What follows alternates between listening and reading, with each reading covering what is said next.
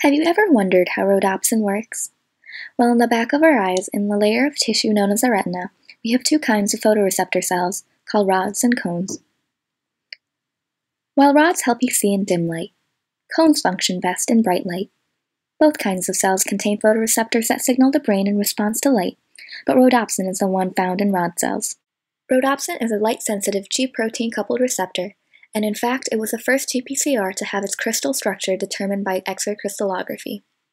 When rhodopsin absorbs light, it undergoes a conformational change, triggering a signal transduction cascade that sends a signal to the brain that gets interpreted as vision. So how exactly does rhodopsin do that? Rhodopsin is a photoreceptor composed of two parts, the chromophore 11-cis-retinol and the protein opsin. Retinol is a ligand composed of a polyene chain and a beta-ionone group. When rhodopsin is active, retinol is bound to opsin, but upon photoactivation, the ligand dissociates. The opsin core is made up of 7 transmembrane alpha helices. It has 3 loops that extend into the extracellular matrix, including the N-terminus, and 3 loops that extend into the cytoplasm, including the C-terminus. The transmembrane region contains the most hydrophobic residues, shown in red, while the extracellular and cytoplasmic loops contain more hydrophilic residues, shown in blue.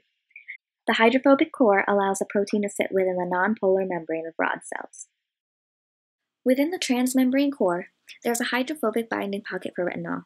The hydrophobic residues methionine 207, phenylalanine 208, phenylalanine 212, tryptophan 265, and tyrosine 268 stabilize the nonpolar polyene chain of the ligand. The retinol ligand is bound to the opsin core through a shift-base interaction with lysine 296. The second loop on the extracellular side of the protein is particularly important for the binding of retinol. This region folds into 2 beta sheets, stabilized by a disulfide bond between cysteine 110 and cysteine 187. The beta sheets serve as a lid, blocking retinol from dissociating from its binding pocket when rhodopsin is inactive. Another important feature is a salt bridge between arginine 135 and glutamate 247, which prevents G-protein from binding to inactive rhodopsin. Now that we understand the structure of rhodopsin, let's learn how it functions. Under light conditions, rhodopsin sends visual cues through a process called phototransduction. When a photon hits 11-cis-retinol ligand in rhodopsin, it isomerizes into 11-trans-retinol. The isomerization of retinol triggers a conformational change in the opsin protein, and through a series of intermediates, it turns into metorhodopsin 2, the active form of rhodopsin. At this point, the shift-base linkage between 11-trans-retinol and the lysine residue is hydrolyzed, allowing 11-trans-retinol to dissociate from the complex. The G-protein active site undergoes various changes as well.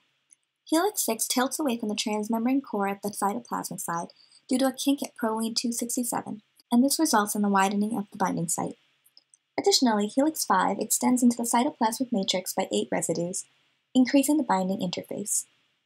These conformational changes result in the breakage of the salt bridge between arginine 135 and glutamate 247, opening up the binding site on active rhodopsin for the G-protein transducin. Rhodopsin, being a G-protein coupled receptor, will bind to the alpha subunit of the G-protein transducin when photoactivated, and it is stabilized by the hydrophobic residue cysteine 140. The binding results in the conversion of GDP to GTP, and the GTP-bound alpha subunit then dissociates from the beta-gamma dimer in rhodopsin to activate cyclic GMP phosphodiesterase, or PDE.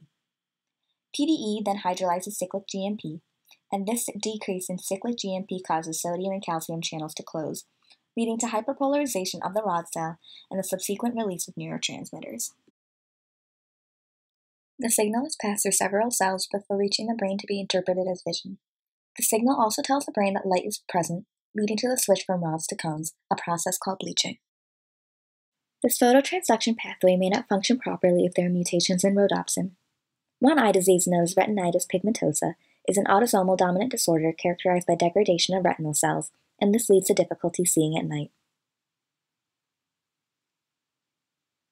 One mutation that has been found to cause retinitis pigmentosa is the substitution of methionine or glutamate for lysine 296.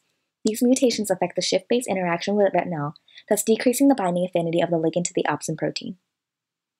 Retinitis pigmentosa has also been linked to mutations in the cysteine residues involved in the stabilization of the beta sheet lid. Without the disulfide linkage keeping the beta sheets in place, the protein misfolds and the ligand binding is hindered.